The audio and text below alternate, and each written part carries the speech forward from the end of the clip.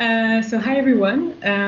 So for those who don't know me, I'm Elisa Lopez Lucia. I'm an associate professor at the Université Libre de Bruxelles. And I'm very happy to welcome all of the speakers today and all of you in the audience for this webinar on the EU action in the Sahel. So first, can I ask actually everyone who is not speaking to turn the micro off so we don't have any kind of interference. And I think for the videos, it's fine for the moment. It seems to be working okay. Before starting, I wanted to let you know that this webinar is actually the first of a webinar series on the topic Trends of Convergence and Divergence in EU-Africa Relations, which is also part of a broader EU-funded Jean Monnet project entitled A Reassessment of Relations between the EU and African Regionalisms, which is coordinated by Franck Mathéis, who is here, and by myself, and also with the involvement of Amandine Glanguenon, who is also here. So the next two seminars that will take place in the next 2 weeks will be on the post-Cotonou era and on the building of regional security coalitions. So I invite you to register if you're interested, and Franck Mathéis will put the links in the chat here so you can have them. So without further ado, let's start with our topic of the day, which is the EU and the Sahel, new strategy, new instruments, new opportunities and problems. So we thought it was actually the right moment to reflect a bit on the action of the EU in the Sahel for these past years and on its future orientation as well. I mean, as you all know, in April, the EU released its new integrated strategy in the Sahel after having also recently announced the replacement of the African Peace Facility by an European Peace Facility. So, I mean, these two events raise many questions, obviously, both regarding the modalities of the EU's continuous engagement in the Sahel and also concerning its status as a foreign policy actor in Africa, which used to be very development focused and has become much more multidimensional by integrating, and in particular in the Sahel, a much stronger security dimension and also a stronger governance dimension, even if there has been a lot of debate on these issues in the past months. So we have invited 5 excellent speakers who have accepted to share their thoughts on these issues. So I'm going to introduce them briefly here. So we're going to have first Pierre-Yves Boissy, who is the head of the Secretariat of the Partnership for Security and Stability in the Sahel, so the P3S, located at the European External Action Service. Then we're going to have Signe Marie Kohl-Ramskild, who is a senior researcher at the Danish Institute for International Studies, followed by Delina Gosho, who is an associate fellow at Egmont, the Royal Institute for International Relations. Then we listen to Andrew Lebovich, who is a policy fellow at the European Council on Foreign Relations. And then we'll finish with Bernardo Venturi, who is an associate fellow at the Istituto Affari Internazionali and who is director of the Agency for Peace Building. So I've asked all speakers to reflect on a few issues, depending also on their areas of expertise, such as, for example, in which ways is the new EU Sahel strategy a departure from the former one, and how have the objectives, the means of action, and the concept changed? What are the challenges, strengths, and weaknesses of the EU action in the Sahel?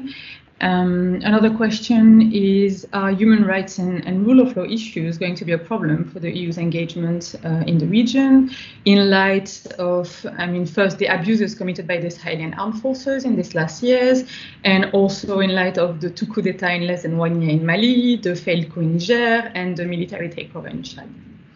Another question, which is quite important, I think, is should the G5 Sahel still be the EU's privileged partner?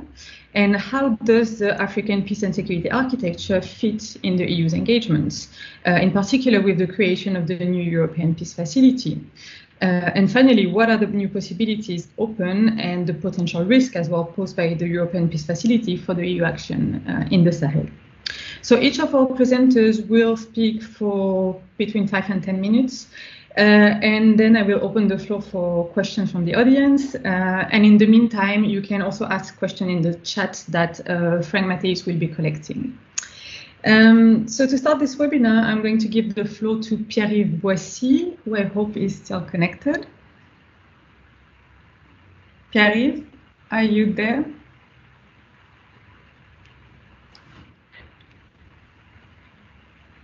Yeah. Is it fine? Can you hear me? Yeah. So many thanks, Elisa, and hello. So as said, I'm within the EAS as the head of the secretariat newly established, which is in charge of organizing and ensuring the EU responsibility over the P3S, the partnership for security and stability in the Sahel. I was previously the Sahel coordinator for the EAS, also in charge of the revision of the Sahel strategy that you mentioned, Elisa. So this will be my to make a brief and as concise as possible introduction to the whole EU integrated approach to the Sahel in terms of general principle, also in terms of case study. So, and I will let my distinguished colleague the opportunity to open questions, to express criticism, since I'm supposed to present the formal and official line on the EU integrated approach. So as said, the EU approach to Sahel is based on a long-standing commitment and engagement on different strands on development. So about more than 4 billion have been spent since 2014 in the field of development. In terms of humanitarian assistance, more than 1 billion for the same period, but also in terms of security approach, in particular since 2011, 2012. And this is a key strategic priority for the EU, in particular since the turning point of 2012 that I mentioned, corresponding to the crisis in Mali, that we can see now still the repercussion. The second element is the regional security dimension, also affecting the security of Europe. And the third element was, of course, the migration effect and issue since 2015. It has become less topical over the past year, but it's now an increasing issue again. On this basis, so the EU has developed a so-called integrated approach. That means, in concrete, the strategic EU tools and instruments in and for the Sahel, in order to ensure one decisive which is the sustainability of the Sahel. This is a specific test case in full line with the Lisbon Treaty and also with the EU Global Strategy, which was adopted in 2016. And as such, it is a modality of what we call the EU comprehensive approach to a crisis.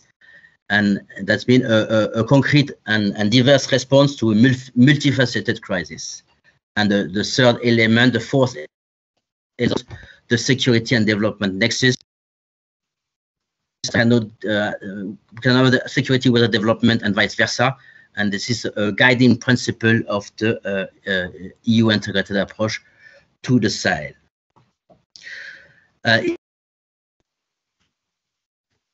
It's the document that I mentioned, and this is in particular the strategy for security and development in the Sahel.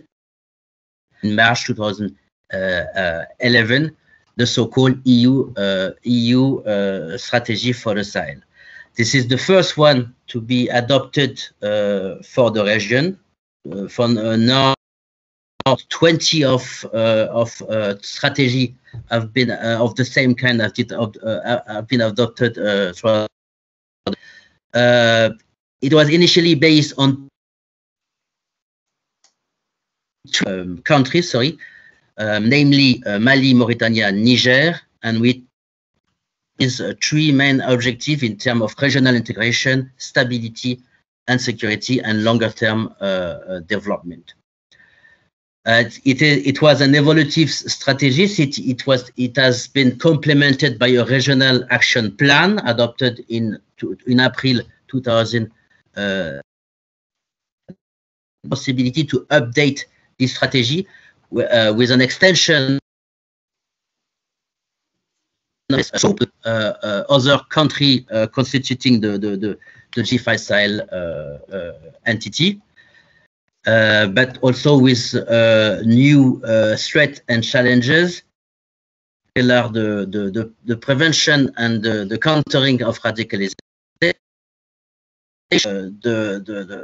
creating appropriate conditions for youth, migration mobility, and of course, border management, illicit trafficking, and international organized crime in relation of what I mentioned under the migration issue.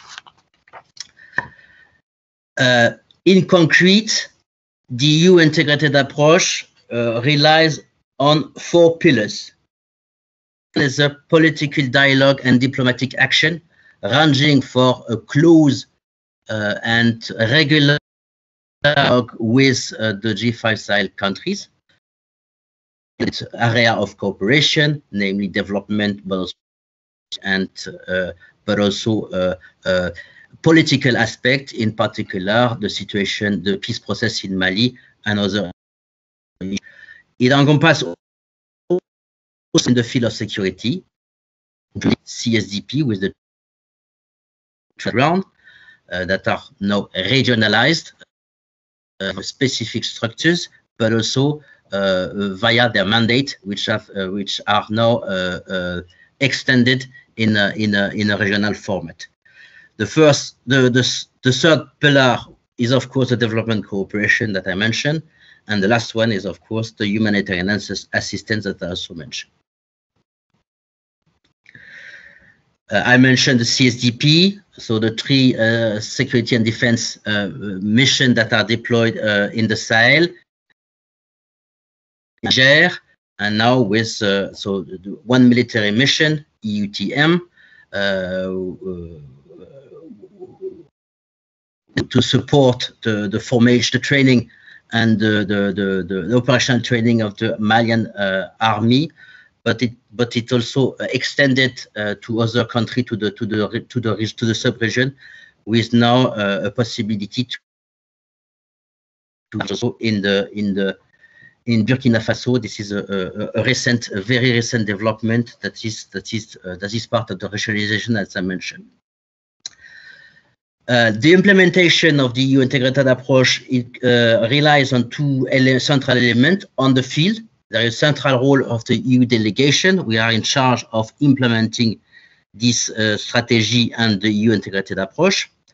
And in the HQ, we have the headquarters, we have a task force Sahel, gathering all services involved in the EU approach to the Sahel, ranging from CSDP, from colleagues in INPA, but also ECHO, which is able to have a clear coordination on the best way to adjust and to adapt and to implement the EU integrated approach in a very regular manner. The recent evolution in this approach, we can mention in 2007 revolution. This was the establishment of the Sahel Alliance, focusing on development with the objective of reinforcing the coordination of the international contributor involved in development in the Sahel region, which was complemented on the security side 2 years after by the P3S Partnership for Stability and Security in the Sahel, encompassed now included in the broader framework of the Coalition for Sahel. The P3S correspond to the 2 central pillars of the coalition. Is the fight against terrorism. The second, first pillar of the P3S is strengthening the security and defense capability of the Sahel countries. The third pillar, also corresponding to the other pillar of the P3S, is the return and basic services throughout the territories. And the fourth pillar is, of course, longer-term development. On the EU approach to the Sahel have been proposed and this is also reflected in the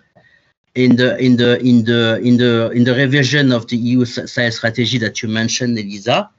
It is based, in addition to the innovation that you mentioned, the Alliance Sahel, the P3S, and the coalition, it also relies on what we call the so-called transactional approach. This corresponds to the mutual accountability, that the need that we need to have a more close and demanding dialogues with our G5 Sahel counterparts and partners. It also relies on the fact that EU, as I mentioned, is ensuring an overall responsibility, coordination responsibility over the P3S within the coalition for Sahel. And as said, all these are reflected in the revision of the EU Sahel strategy, which has adopted via council conclusion. So it's a new document, a new kind of approach, including in the form of council conclusion. And the very last dimension and development that I would like to mention before leaving the floor to other participants was, of course, the N'Djamena Summit and the ministerial meeting of the coalition that follows. So the N'Djamena Summit of the coalition is in February, with a significant call for a civilian and political surge, taking over the military surge which was decided 1 year ago earlier in Po. And this means in concrete that we have to now insist on the fact that we should insist on the establishment of the state presence as a best provider and deliverer of basic services, provided that it is based on a clear consultation with the population affected in the most vulnerable region. This is precisely what we are doing now within the EU and via the P3S, the operationalization of this civilian and political surge, insisting on what I mentioned, the identification of priorities of most urgent and essential services, and the possibility to reestablish the state presence on the basis of an international approach, not limited to the security and defense forces, which are able to provide the essential services and to reestablish, whenever possible, the trust between the state and the population concerned. This is the main challenges of the summit. We were supposed to have another follow-up summit at the end of this month, but we are not sure, given the situation in Mali in particular, that this summit could take place. It would have been an occasion to present some kind of deliverables on the operationalization of this surge and other aspects, which are a roadmap. So that's it for the presentation on the integrated approach to the Sahel. And of course, I'm very I can't wait to listen to the presentation of the other participants. Elisa, over to you. Thank you very much, Yves, for this comprehensive overview of the EU's activities and action and the last changes, which are indeed reflected in the new integrated strategy of the EU. So now I'll give the floor to Signe, who is going to talk also about this for a few minutes. Thank you very much, Elisa, and to the organizers, and also to Monsieur Boissy for this comprehensive overview, taking stock of the last 10 years and the new strategy. And I'm also taking up the encouragement to be a bit critical. Perhaps just to provide some brief context, we have indeed seen a gradual securitization of the Sahelian space, which has accelerated also since 2015. One could also say that after 10 years of engagement now, the development and security has deteriorated. More than 2.2 million people are internally displaced due to escalating violence. And in the light of the most recent undemocratic events following the death of Idriss Déby in Chad and the coup within the coup in Mali, it really prompts the question of whether the EU and its international cooperation partners have the right approach to the Sahel. I will focus mostly on security, perhaps also some political issues, and hopefully my other very delighted to be here with all my extremely great colleagues. So maybe they will also touch upon other aspects of this indeed integrated and comprehensive approach. Last night, the news broke that France is suspending its joint military operations with Mali, the consequences of which, as we speak, are still unknown. But for the EU, of course, this has has a lot of impact, as one of the key strategic priorities also mentioned in this new Sahel strategy is the active fight against terrorism and cross-border insecurity through existing new and revised initiatives. Of course, the European Peace Facility and the Takuba Task Force being cases in point. Well, underpinning this overall framework is this idea of the mutual beneficial partnerships between the EU and the Sahelian state. And in this context, as this new strategy also focuses on governance and accountability, which is indeed needed and pertinent. But I'd like to just point to three issues in relation to what I term the problematic security partnerships in the Sahel that I want to focus on, and perhaps we can also stir some debates around that. The first is the conception of our security is their security. Then there's secondly the need for capacity building of so-called fragile states. And then finally, how to get the politics right in all of this. As for the first point, the EU Foreign Policy Chief Joseph Borrell clearly framed it last month. Their security is our security. While this framing also reflects a more inward-looking focus on European security in the EU's approach to external action, the idea that we need to deter cross-border threats from the region before they reach the European continent. The question is really, I think, whether they, the Sahelian state or their political actors always share this perception, and to what extent do we also overlook the perspective from the countries and their political elites. And this also relates to this point and a perception that I hear again and again, at least in the Danish environment, as for informing a lot of the engagements also to the EU and EU-related military approaches, is this idea of state fragility. It's also like one of the only existing long-term exit strategy is that we need to capacity build because no one in Europe after Iraq and Afghanistan has the appetite for having too much boots on the ground. So the idea is that if we train and capacity build these incapable state and their forces, they will eventually do as we would like them to do. And through that, we can then outsource the handling of our own security agendas to these states. However, this image of poorly trained soldiers, I believe the site in 2013 used the image of soldiers in flip-flops and home-tailored uniforms in these so-called fragile states.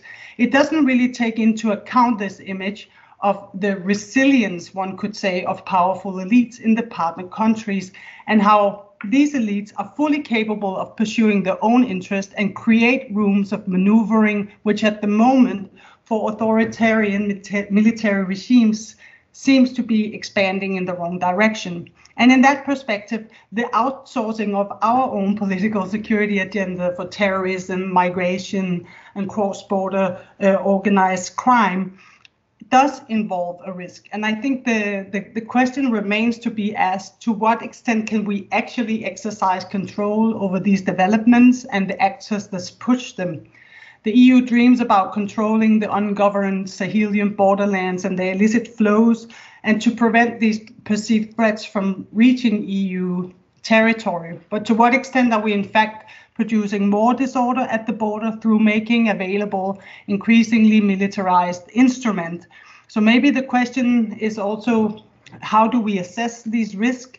And how do we avoid that these unintended boomerang effects hits us in the back of the neck while we are not paying enough attention? And not to be too naive about who we're cooperating with and through what means. Because the point can be that too much of this can end up with a contradiction in the approach, where the commitment to promotion of human rights and conflict resolution really doesn't go hand in hand while boosting combat capability of authoritarian partners. So this might risk undermining peace and stability and the EU's reputation as a normative actor aiming to do good in the world when weapons fall in the wrong hands of military that abuse and overthrow governments. So the third question, which is the one about our security, is their security, also goes for my last point concerning how do we get the politics right. And we've also seen before that the perception of who is the enemy number one may not be the same in Paris as it is in Bamako or Niamey. And this, of course, also touches upon the contentious issue of political negotiations with jihadists. As much as the new strategy acknowledged the need for getting the politics right, France, as one member state, seems to be more occupied with excluding jihadists from the table than punishing coup leaders. And of course, France is also needs and depends on these partnerships for continuing their own military operations, being there by invitation. And of course, also development engagement needs partnerships. But several states and civil society actors have called upon the need to find more pragmatic solutions to peace and reconciliation. So how much ownership can we expect from Sahelian states on this question? And to what extent do our interests converge there? We can also see with now the US negotiating with Taliban, maybe this is a more pragmatic approach, but is this foreseeable? Maybe this is one of the questions we can also raise in the discussion. Finally, I just want to say that I think another logic that we're also increasingly hearing is this zero-sum game, which is constantly repeated, that if we are not there to engage, then other non-state, non-liberal actors will. So everybody is there to spy on each other. The Chinese are there, Erdogan, the Russians, and all that. But I'm also wondering sometimes if this idea is pushing too much of a logic of necessity that prevents the EU for actually taking the right decisions. So just taking the opportunity to stir some questions, I will end my talk here and looking very much forward to what you other guys have to say. Thank you.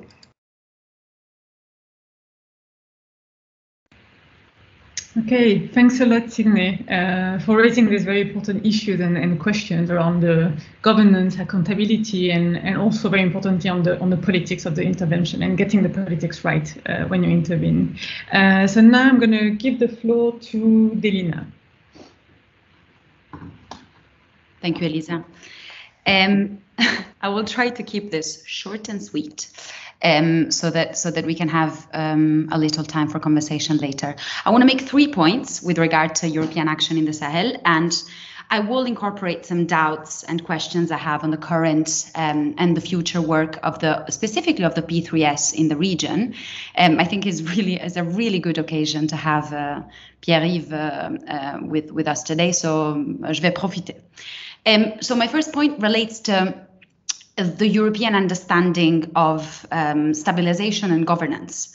The word stabilization is used in the document about 20 times in the new EU Sahel strategy. And given that this concept is very different if we are speaking with someone in Berlin or if we're speaking with someone in Paris, I keep wondering how the EU interprets the term, because I'm definitely yet to pin it down. So we know that Germany prioritizes a civilian-oriented approach to stabilization. Berlin links political process to broader efforts and consider this to be an endeavor that includes the Ministry of Defense, but is led by the Ministry of Foreign Affairs. On the other hand, France seems to be tackling the issue from a more security-centered angle, and I'm not saying anything new here. The decision, for example, to intervene in support of former Chadian President Déby in the bombings of Enedi in 2019 symbolizes this type of stabilization approach. So governance in all this understanding of stabilization, which I tend to see as an umbrella for a series of concepts such as governance, for example, is a priority for the new European Sahel strategy. But it seems to me to be too often conflated with stability and stabilization, this idea of governance and good governance, rather than being a measure of democratic principles. And so I often tend to forget this myself, and it feels like waking up from a bad dream every time I realize that governance should mean something different. So this uncertainty that derives from losing leaders like Déby in Chad, I find to be often quite exaggerated. The questions tend to be, in Brussels especially, who will be patrolling the tri-border area now, who will be providing MINUSMA with its most capable soldiers. And we know that the Chadian forces may be elite forces. They are more capable than other forces in the region, but professionalism of the armed forces does not just include the way they behave in combat, but also whether they protect civilians instead of abusing them, as the Chadian forces tend to do a little too often. Also, we seem to tend to forget, and once again, Brussels is the center of this analysis, that while we believe that Déby, for example, and I'm using Déby as an example here, but I could be speaking about Mali as well, while Déby is keeping the region stable, reaction to abuse or a lack of basic services such as education, a credible judicial system, proper health provisions, are definitely mounting at the margins. And we see this both with the assassination of Déby, but also with the double coup in Mali. So good governance doesn't happen, and I think this is a fundamental point of this presentation. Good governance doesn't happen after we've cleared the area of terrorists. Good governance should happen supposedly in parallel. I think Nina Wilén specifically has talked about the military-civilian complex imbalance, and I think in the Sahel, the Sahel is certainly a case in point. My second point refers to how the EU communicates externally, and my last 2 points are quite technical and connect to what I'm going to ask Pierre-Yves quite directly. So the EU seems to be relying on the office of the EU Special Representative for communication purposes, but it doesn't seem to rely on the EAS nor on the P3S, the Secretariat specifically. And the way the EU communicates, even at the Special Representative Office level, through words like laboratory, strategic autonomy, or testing ground. The Sahel is seen as a testing ground for EU foreign policy, this new European sovereign idea. And this constant rhetoric that if we want to be secure, then we must secure the Sahel, which automatically means that if there is insecurity there, there is insecurity here.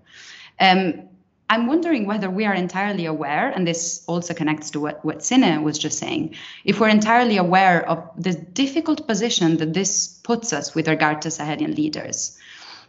And when we say Sahelian leaders, we all know that we don't just mean leaders who are corrupt, non-democratic, authoritarian, but we also mean leaders that are changing way too often for us to establish meaningful diplomatic relations.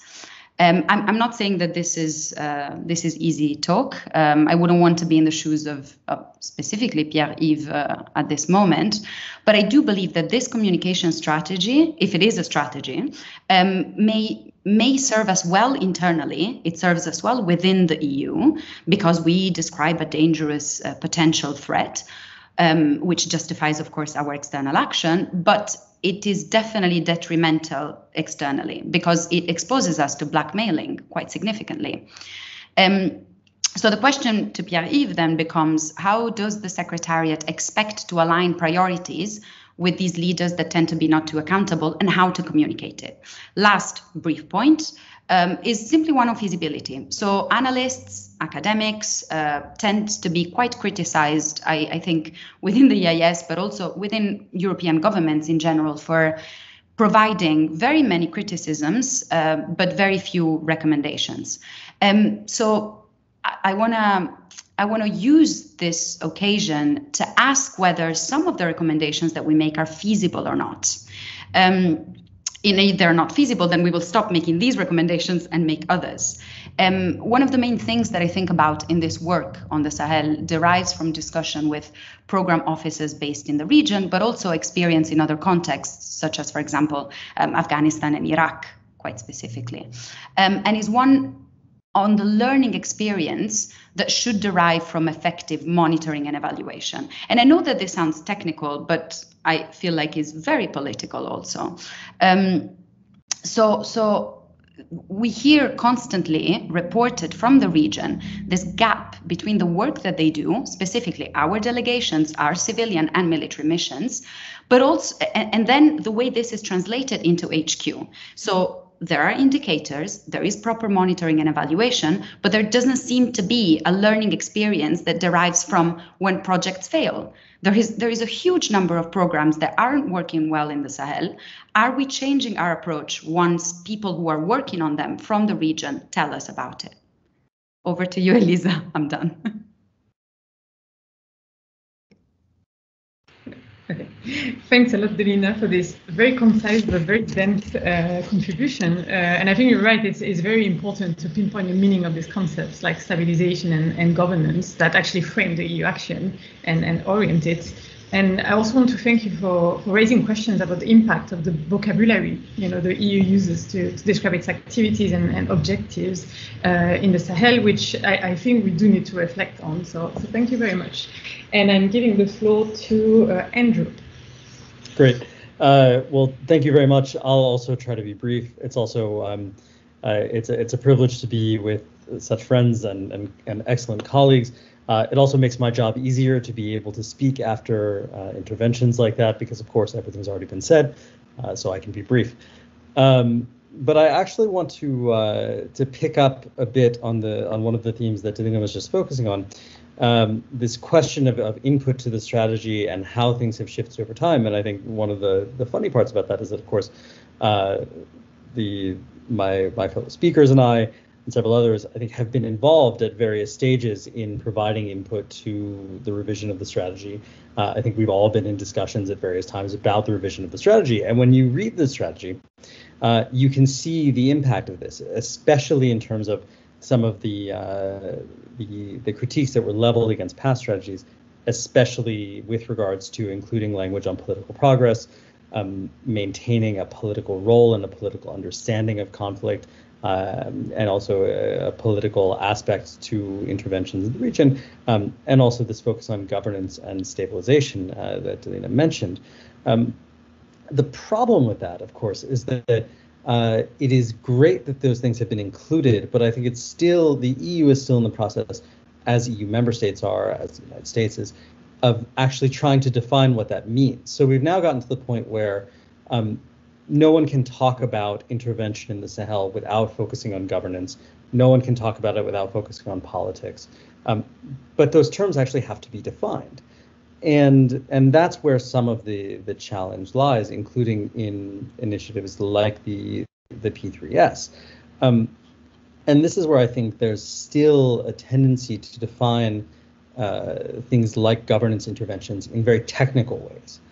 So looking at governance, to pick up again this language of capacity building as something important. So the idea of building infrastructures, the idea of building out ministries, of creating context in ways that are important and that are certainly necessary, but incomplete with regards to a kind of comprehensive or coherent strategy.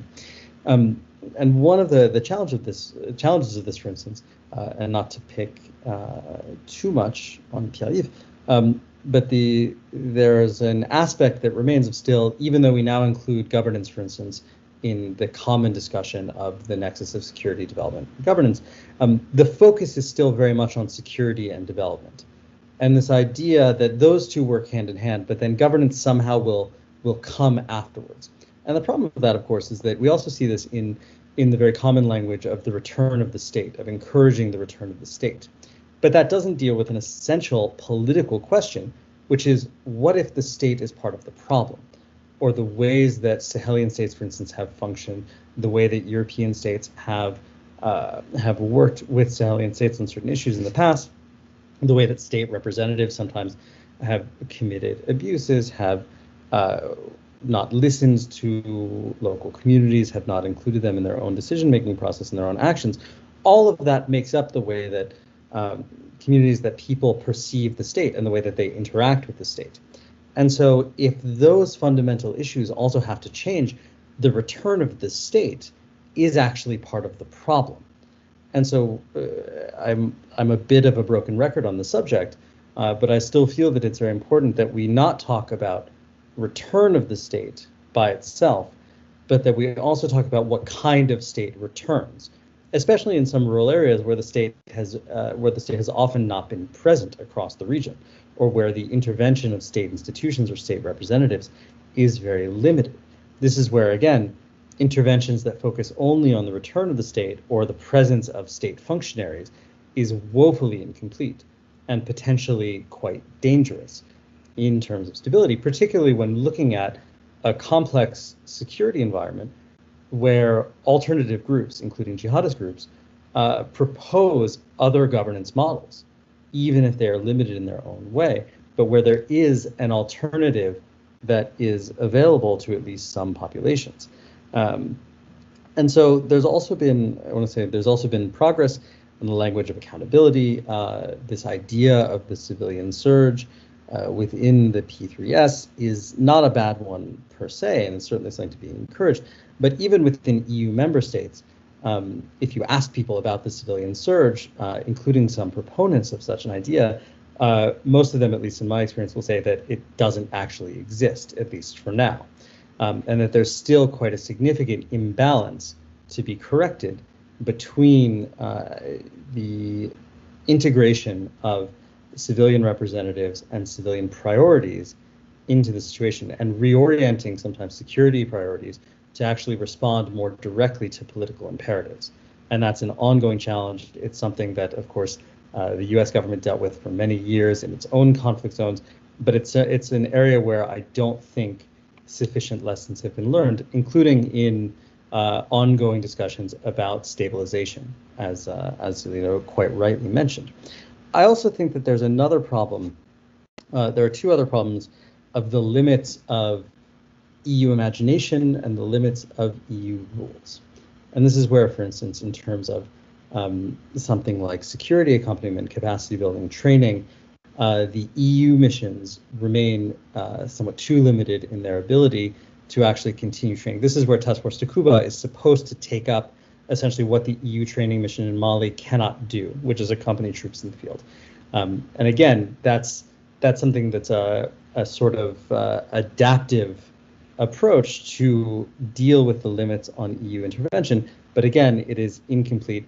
It is not as effective as it could be because you still have different component parts. You have different priorities.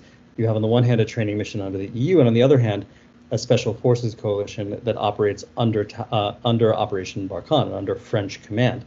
So again, we have the possibility for a disconnect here that could undermine some of the stated international priorities. Another issue is, and this gets also to a point that Delina made about competing or differing priorities between member states. For instance, when we see language that enters into the new EU strategy about decentralization, for instance, this is also a German priority, a longstanding German priority, but not only Germany. But at the same time, I think that this language sometimes misunderstands how decentralization can function in the region and confuses the legitimacy, the often very real legitimacy of local representatives, communal representatives, traditional leaders, and religious leaders with how to actually implement governance. And that there needs to be a much more coherent connection between a functional national state that can then decentralize political authority, decentralize resources, and simply an institutional decentralization, because we really want to avoid what happened in Mali after the 1990s, where there was a decentralization in form, but not a decentralization in function, that actually made governance much more fragile and helped contribute to the current wave of crises that we've seen over the past decade in Mali and then across the region. And then finally, I think we also have to be wary of the ways in which individual member state priorities and policies can also impact the overall strategy. And this is where an issue like migration is very important, where EU policies on migration have often been shaped by a hard security approach, even if that is not always explicit, in ways that actually undermine stability in the region, undermine local economies, and also contribute to a different kind of securitization of the region where EU member states, and I don't think we need to say which ones because everyone is aware of this, often seek out direct partnerships specifically with migration in mind, and encourage sometimes the growth and power and development of armed groups who will serve as proxies for suppressing migration, but in ways that also impact the balance of power in local politics and local security. And so I think to step back a bit, in looking at all these questions, and I didn't even get to the question of negotiations, which is a very good one, but maybe we can bring that up in the Q&A. We are moving towards slowly better coordination and more coherent approaches. There is progress, and I'm wary also of the idea that outside analysts are always critical and that we don't offer solutions. I too have had that argument with EU officials. But I do think that it is important that we actually maintain this pressure, because there can be such a tendency to also become complacent in the idea that the form has gotten better, that certain ideas are now being taken into account, and thus that is okay, that is enough, we can continue. We also have to continue pushing to make this language real, and to make these improved understandings within organizations like the EU into something that can be translated on the ground in the region in ways that are sensitive to local context and dynamics, but also can be beneficial to regional populations. And so I will wrap it up there. Thank you.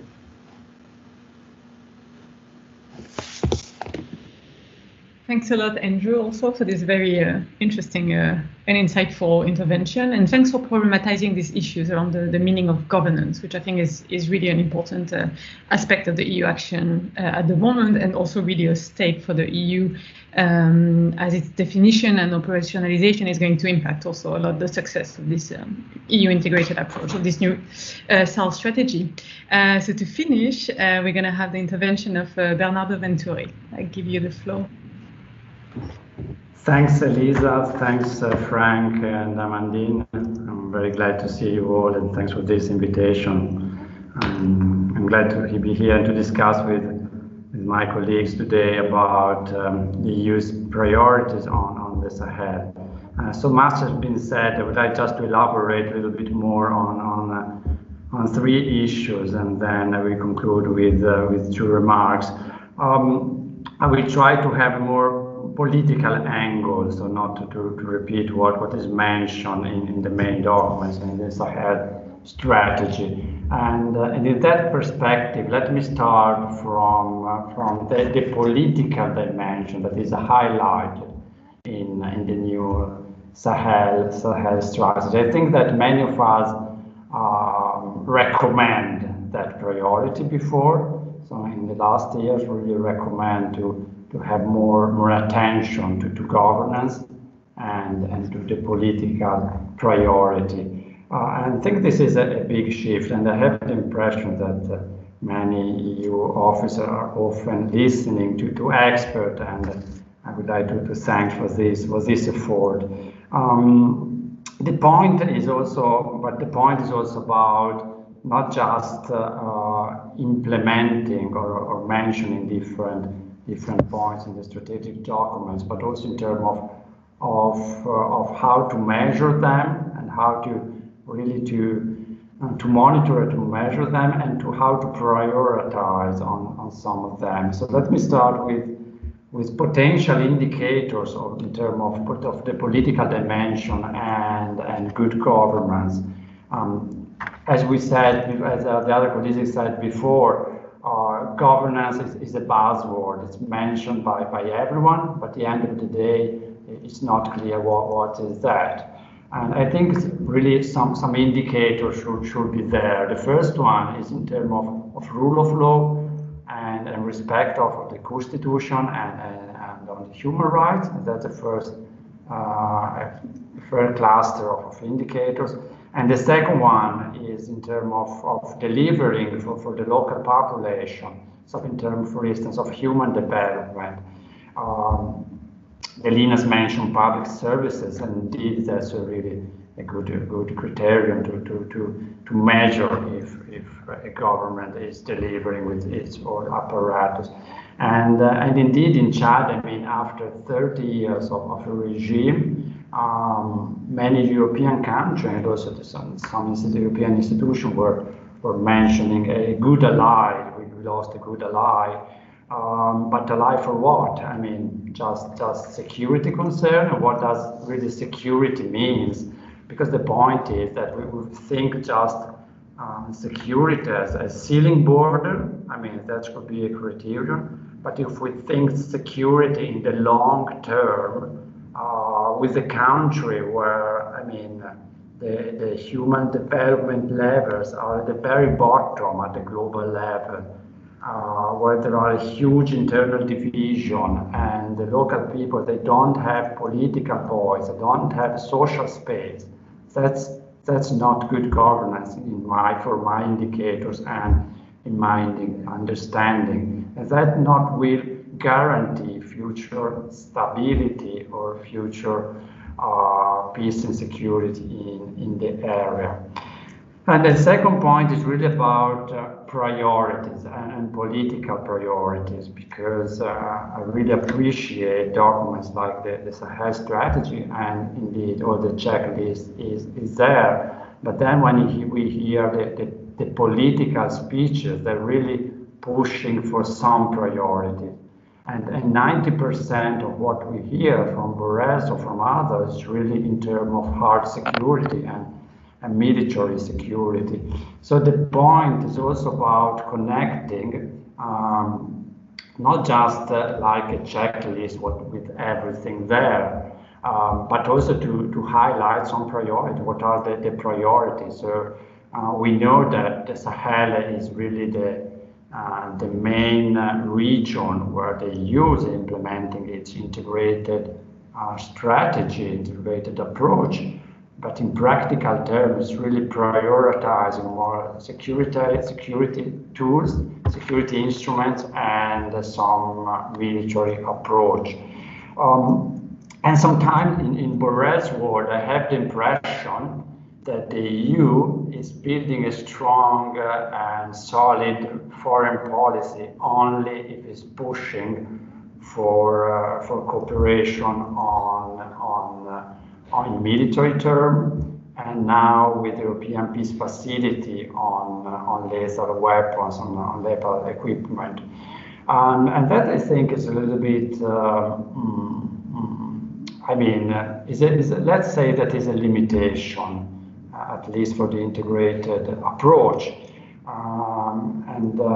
It's I think to some extent it's still an old-fashioned way to deal with foreign policy, that the EU is strong only if it's pushed for military cooperation. And to some extent it's also a form of masculinity in foreign policy that we should balance in other terms. And indeed, my third point is about militarizations. In the past, I used the concept of securitization for this region, and I think it was pertinent for several reasons that I will not repeat here. And in the last month, I debate about militarization or securitization, and some other analysts were more for securitization as such. And I think now there is also a shift toward militarization, because we see what happened in Mali, and now the power is really in military's hands, and that's an issue. And that is really also changing the perception, if we think to French reaction, yesterday's French reaction. If we think to Chad and the current, let's call it transition or what.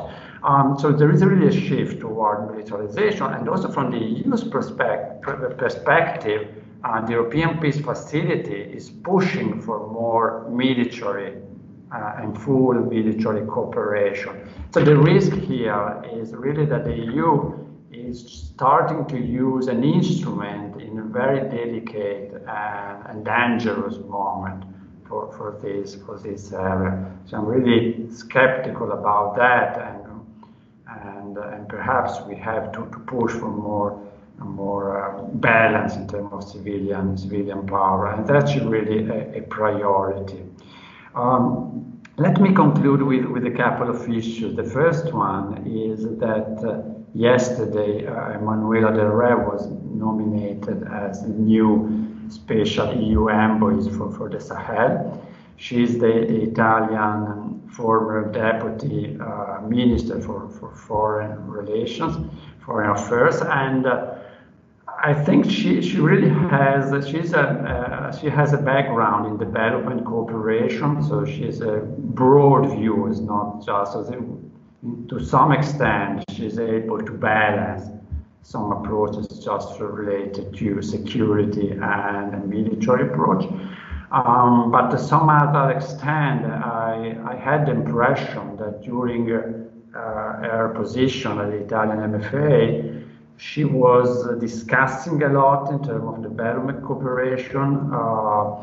She's really well prepared on African issues, but at the same time, she was not able to push forward an agenda in some political terms, so she was not able to push some policies forward. So that's my preoccupation now, that she will have a lot of meetings, but she will not be able to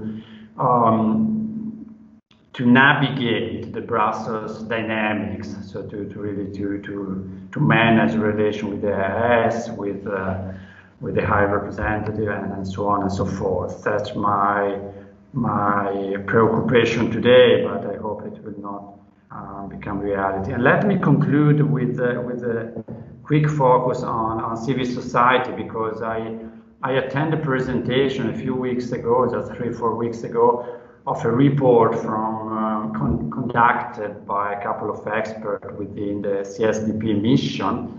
And basically they analyze the civilian CSDP mission in Africa, but not only in Africa, and the relation between the CSDP staff and the local civil society.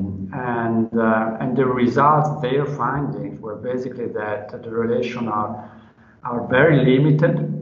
So the contacts between CSDP staff and the local civil society is extremely limited, often through the usual suspects, so that the main NGOs at the capital level, not in the regions, and through the civil society focal point, so a special person within the mission, special officer that is dealing with civil society.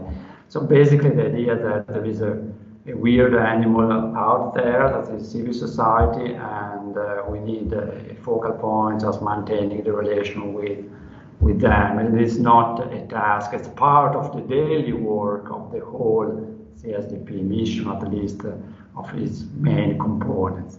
And I will stop here. I'm looking forward for the Q&A session. Thank you. Okay, thanks a lot, Bernardo, for this, for bringing this political perspective here, and thanks all of you, because I think your interventions were actually very complementary. I know you prepared a little bit before to make sure they were coherent together, so thank you for that. So it's great also because we have time to have a good discussion with the audience, because you kept it very brief as well. So let's open now the discussion to the audience. So if you have a question, raise your electronic hands. I'll give you the floor, and also please introduce yourself first before asking the question.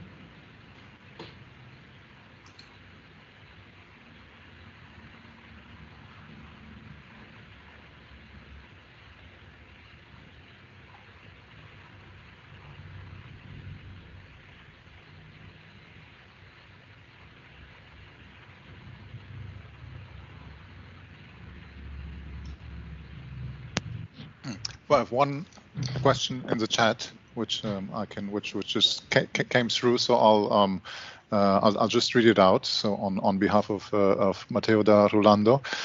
So when addressing the issue of the secularization of the EU approach towards Sahel, security and CSDP missions are usually the main reference.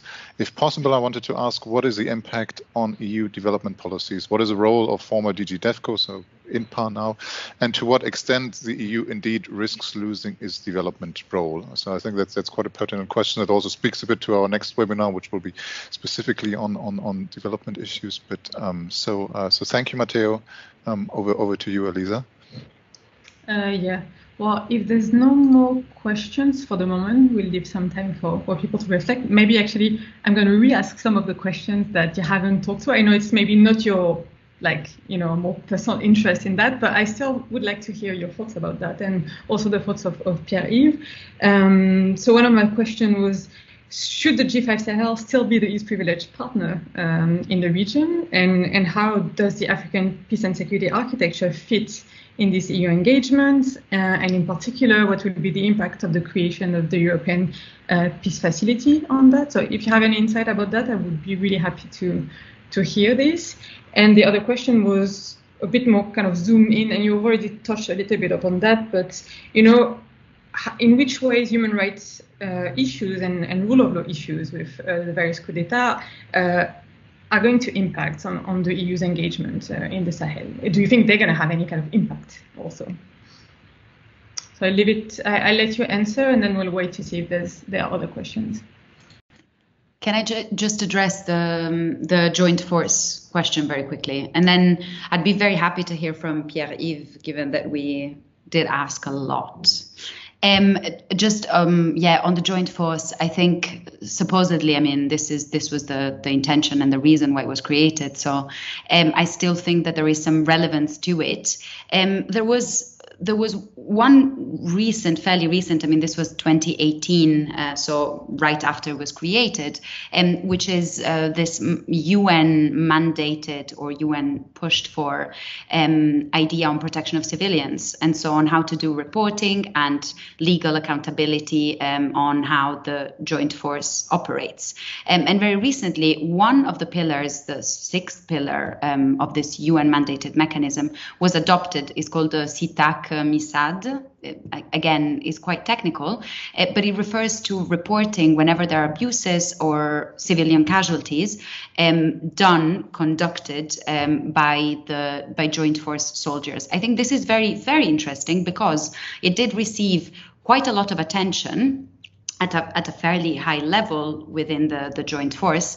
And I think it could be one step in the right direction for using this same mechanism for Sahelian forces, national forces, So this is, again, just one of the elements of these, one of these seven pillars. So it isn't, of course, comprehensive. It doesn't include legal accountability, but it is one first step. And if this one pillar is then adopted by the FAMA, by the Nigerian armed forces and the Burkinabe armed forces, this could lead to some possible positive effect.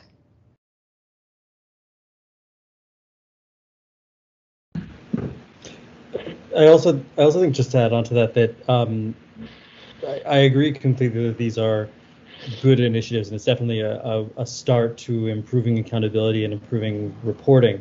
But I also think that there needs to be more pressure and more of an engagement with the joint force, but also with G5 countries specifically or individually to actually improve prosecution of cases where abuses are registered.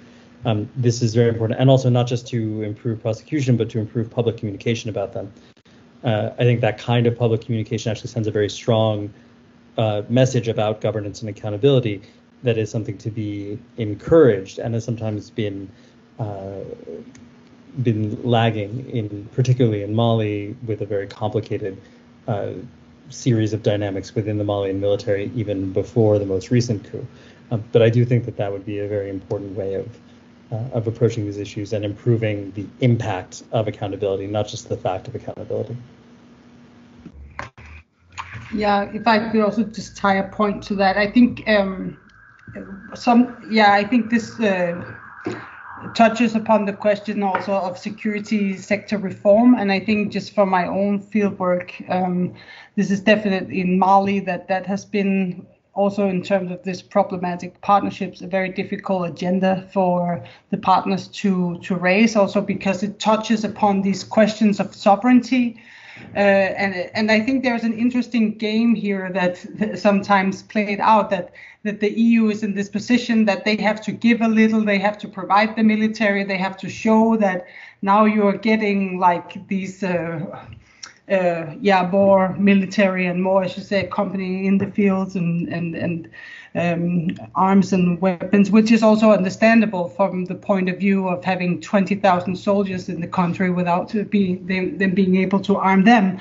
But there's also a very reluctance and very little interest to sort of push for this. So I think that's like a core of the issue in this problematic partnership, that there hasn't been a lot of incentive in the Malian armed forces to actually push for security sector reform, which would also then talk about how do you institutionally actually strengthen this. But I'm also wondering a little bit about, with the focus on the G5 Sahel, I think the criticism has also been that there's too much focus perhaps on these states, which has sort of come to define what the Sahel is, which is of course a political constructed category. So it could also be interesting to perhaps look at more best practices. Do we have other countries where we actually see forces behaving well, being better, having a better relationship and perception of that security is not just securing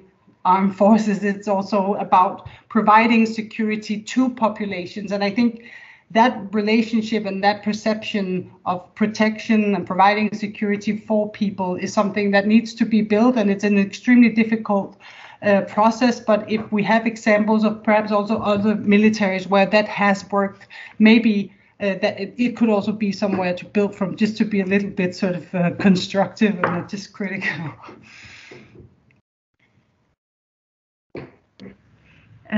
Pierre-Yves, maybe you have something to share with us on these issues?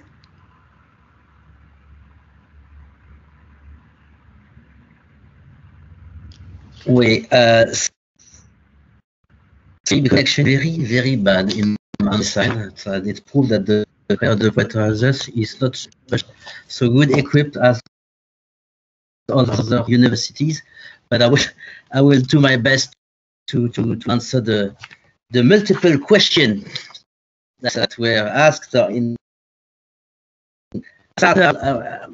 would say that indeed this question on all discussion is very useful, as we are precisely in the phase of elaboration of the famous civilian and political surge, which is as such a good evolution, and in particular as concerned the risk of over-securization, militarization of the EU, that I wouldn't exaggerate, because the EU is not a military actor, it won't be a military actor. But as said, yes, and this is the challenge, the main challenge of the EU approach to Sahel. Not a test case or whatever, you're definitely right, Benina, on this. But the main challenge is to have a more balanced approach in order to respond in real time to the challenges in the region. And the fact is, you mentioned it, Signe, the main threat and challenge is the constant deterioration of the security in the region. This is something that is the main priority expressed by the political authorities from our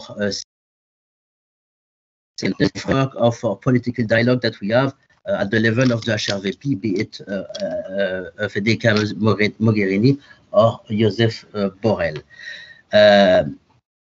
And this concern also, this was another block of the stabilization that we are actually also in the process of elaborating on this, because we have to find a common ground. What is stabilization? And I think the good compromise is the fact that we should this is the way that we present it in a conceptual form. It is closely linked to the geolocalization, which is a new master word for in DevCo. So projects that have a footprint on the ground with a clear and clearly limited geographical scope. And the other elements which we also on a European consensus on stabilization. We have a common understanding, a concept which was adopted in 2017, so a few years earlier, and this is something that it shared and discussed among member states and main stabilization. And the third element is, of course, also a question of sequence. And this is the main difference that we have to establish between stabilization or sustainable stabilization and longer-term development. This is in particular, this concern in particular immediate response. We have to act immediately in order to stabilize an area with immediate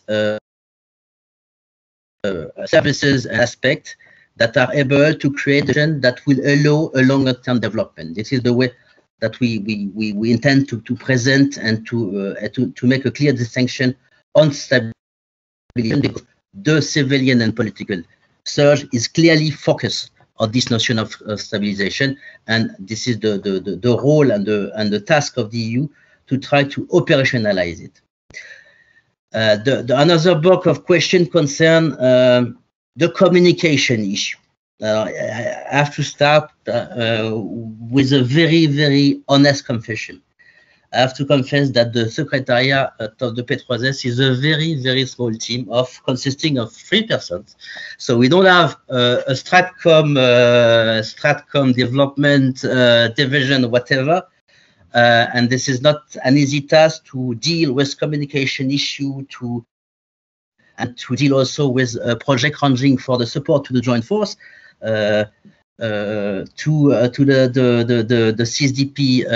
CSDP action, but also fight against impunity, also reform and so on. But you are right. We have to be very cautious with the words that are used, in particular at the highest level, and this is something that we are fully aware of. Another point concerns the key concept of mutual accountability or transactional approach, whatever. This is something that I try to explain in my presentation. As said, this is a more demanding dialogue articulated around responsibility on both sides.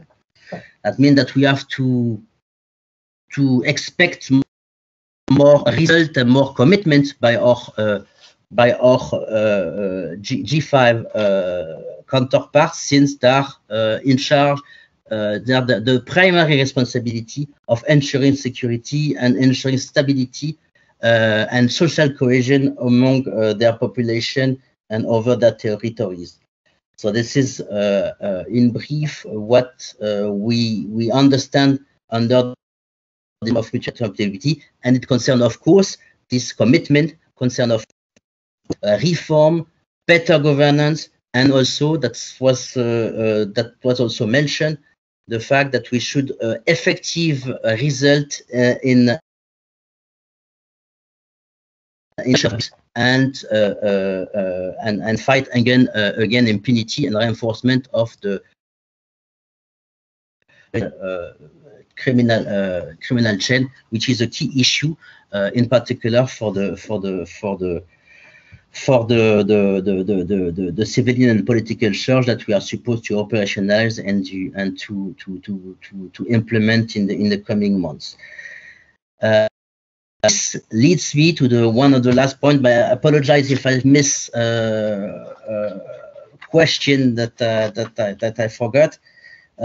This concerns the role of the state. Yeah, of course, this is something that we cannot avoid at this stage, because this is the primary subject of the internal relation, and this is something that a provider that cannot not be avoided as far as delivery of essential services is concerned, but also in terms of cohesion and social cohesion and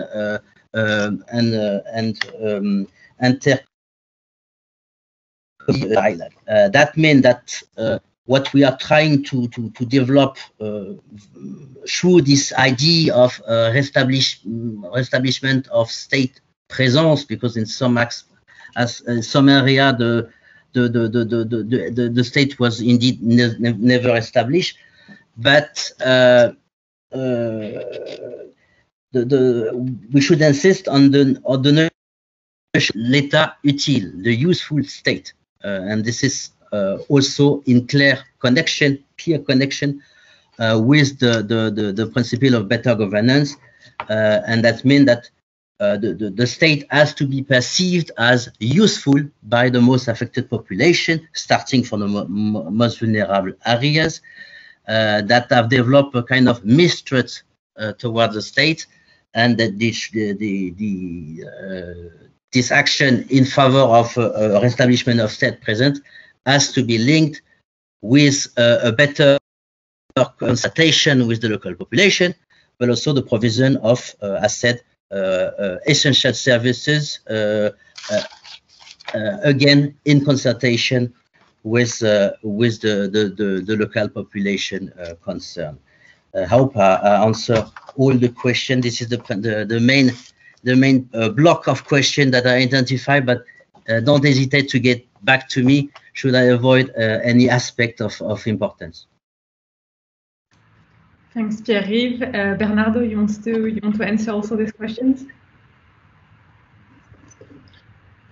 Yeah, I just want to mention one issue that is about the G5 Sahel, and I do think that for several reasons, both political and practical reasons in terms of financial flows and so on, and they use as other international power as choosing to support ad hoc regional organizations.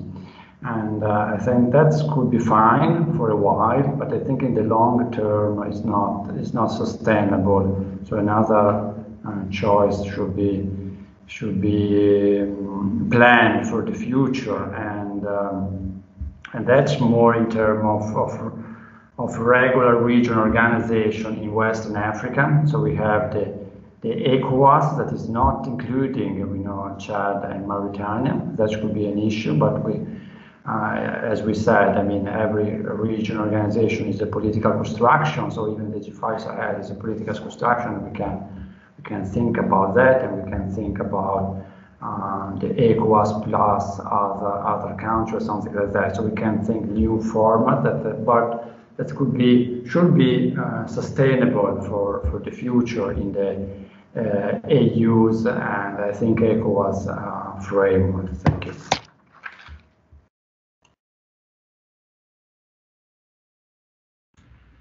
Thank you, Bernardo.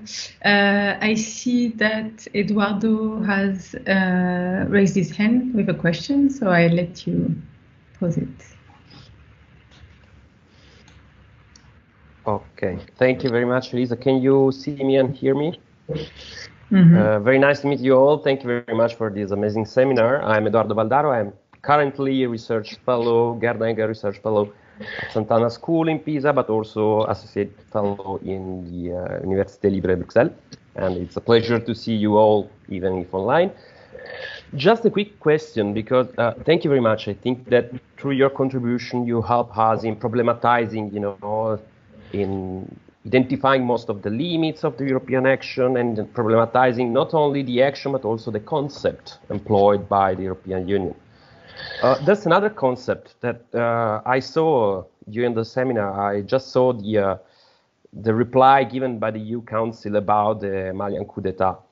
And the EU Council insisted on the need of pursuing the sursaut civil, this concept that was introduced already in the sursaut citoyen, sursaut civil, this concept that was already introduced at the Po Summit in 2020. So this new idea of the fact that also local population, the idea of having a political solution to a political crisis, right? I'm just like to hear your impression, staying on Mali, about, do you think that the European Union, generally speaking, and the international partners are really ready to accept the consequences of a sursaut civil? I'm thinking about Mali, probably the most legitimate figures today. The one who is most followed by people in Mali is the Imam Dicko, which is a figure, let's say, that raised some issues, I would say, in Brussels, in Paris, etc.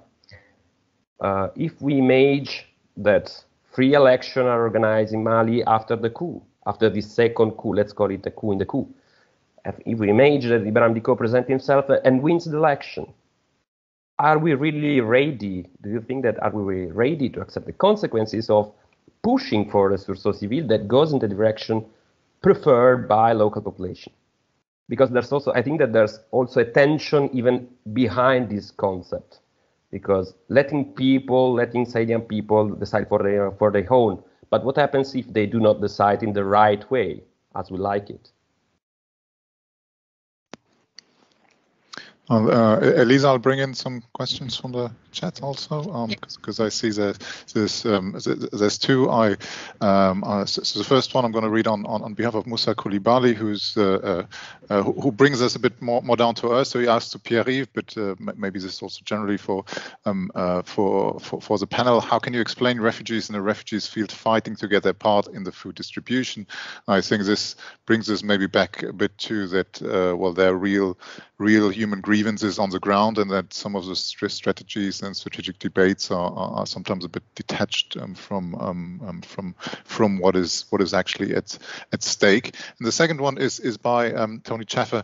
Panel members have rightly drawn attention to the problem of the militarization of the Sahel. In this context, what should be the role going forward of the use of military force? So this reflects a bit the question that we already started to discuss on, well, is the G5 Sahel, is this as a primarily military alliance, is this still the right way forward, or how do we find alternatives? Okay, thank you for the two questions, and Eduardo, I think we now have a bit to work on. I think I'll tackle Eduardo's question and then leave those, because I think it's a very relevant question. I also think that the question of Dicko being a candidate himself is maybe not the right one, and I'm always hesitant to make predictions, but this is a prediction I've made publicly before, and I feel okay making it now, that I don't think that's actually the concern per se, even if it is one of the concerns in Paris. I think the question is more what you point at, the idea that at a certain point, if we say that we're going to respect Malian sovereignty, which is a refrain in the EU and in member states, that also includes political choices. So I think that's one aspect that we can't really draw that line, or I should say the international community, the EU can't really draw that line in the sand and say that they support governance processes, but then somehow how to say this, somehow not accept when people actually make a free choice. And then I think the other aspect of that is that we do also have to recognize why figures like Mahmoud Dicko have legitimacy, and why they have legitimacy in a political arena. And at least some of that does have to do with a perception of continued support for corrupt or ineffective politicians. This is an ongoing thing. This is an ongoing aspect of the increasing role of religious figures in public life. It's something that's also very specific to Mahmoud Dicko's presence in public life, but it's not exclusive to Mahmoud Dicko. And so that actually is what we should be reflecting on, I think, is not necessarily is there a line to draw, yes or no, of whether or not we accept impact of religion in public life in a place like Mali, because religion is a part of public life in Mali. Religion is already a part of politics. Anyone denying that is simply wrong. But actually asking more critical questions about why Mahmoud Dicko and why other religious leaders have been able to maintain their legitimacy and their authority, their moral authority, in material terms, in religious terms, and in political terms. And that's actually what we should be thinking about, rather than simply declaring, whether publicly or on background to French journalists, that it's simply an unacceptable red line for Paris to have the impact of those religious leaders, particularly when in two national dialogues in Mali, the need to engage with jihadist groups has been stated very clearly by these inclusive processes. Again, that's not a statement in favor of or against these kinds of negotiations, but it is something that many Malians have talked about and have asked for. And it would also be a huge mistake, I think, to continue to ignore that and to pretend that that's not a fact of life that we have to address and that we have to deal with. Yeah, I would also like to comment on that. I think also Ivan Gushawa wrote a really interesting piece on like the impacts of this sort of red line politics and the position that it puts Malian state actors in from France. And I think it also shows, exactly these questions of like, how do you expect the strategy also mentioned this ownership from Malian partners when there's so little choice, and I was actually a bit surprised that was the statement from Macron, that they didn't accept the jihadist talks, because it was like it's very sort of to me a colonial interference in politics, which is really untimely, and also taking into consideration the immense political discontent with France politics in Mali. So I think we also here sort of, in order to increase legitimacy and things like that, we need to take those concerns from civilian and political actors that have a different kind of, how can you say, religious figures than perhaps France would like to accept. But I think it's something we really need to take into consideration in order to be able to still influence things on the ground, if we want to do that. Can I just quickly address Tony's question? I think it would be a bit of a struggle to call for European or French complete security disengagement from the region. I think the way this is happening, and I mean, this is what some of what this entire conversation was about. The way this is happening doesn't seem to be bearing very positive results. And I mean, one example, something that Bernardo mentioned, the civilian casualties made by a French Mirage strike, which killed 19 civilians, and were not admitted, were not publicly confessed upon, no reparations have been organized. Something like this is utterly wrong, and is even strategically, I mean, it's not just morally problematic, but is also strategically quite unintelligent. On Eduardo's question, I think the recent thing that Macron said, which was about he said he linked a military transition to conversations with armed terrorist groups. So there is this very huge conceptual pitfall that links democracy for France, and I mean, of course, it is because it is France, right? It links democracy automatically to non-religious, unextreme, in a French definition of it, politics. And so there is this, they could not be aligned in the mind of Macron and his administration, which I find very interesting.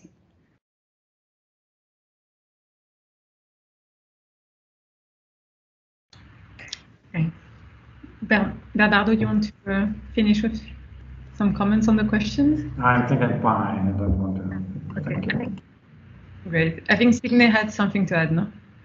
Yeah, it was just one thing in terms of the securitization and the development issue. I think also what I've often heard from civil society actors in Mali is also when you look at, for instance, the trust fund, which is development funds, some of the usual bidding procedures, because it was an emergency and because we had to act so swiftly, some of those processes were circumvented, which also means that civil society actors also in the Sahelian state have difficulties in reaching these funds. So there's also a way of how you construct bidding, who gets to implement which kind of projects. And I think it makes a difference whether it's Guardia Civil that implements counter-terrorist police operation on cross-border issues, or whether it's a local Malian or even European in partnership with local actors that implements projects in terms of the development side. So just saying like who we engage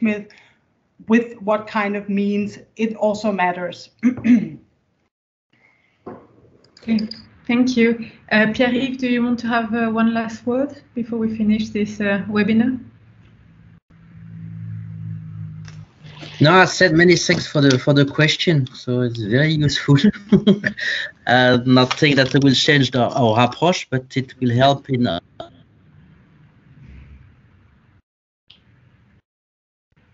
lot more that we are now in elaborating, in particular as regards stabilization, governance issue, but also the many questions that you raised, also in terms of security, militarization of the European action. This is something that we have to find the right balance. And as said, the main challenge as far as is a better cohesion use of all possible assets, ranging from humanitarian assistance to, when necessary, military action, not directly implemented by the EU, but member states. So this is something that also constitute a major, in my view, a major value added as regard the EU approach to the Sahel, which is as not a test case, but a good, in my view, a good case study.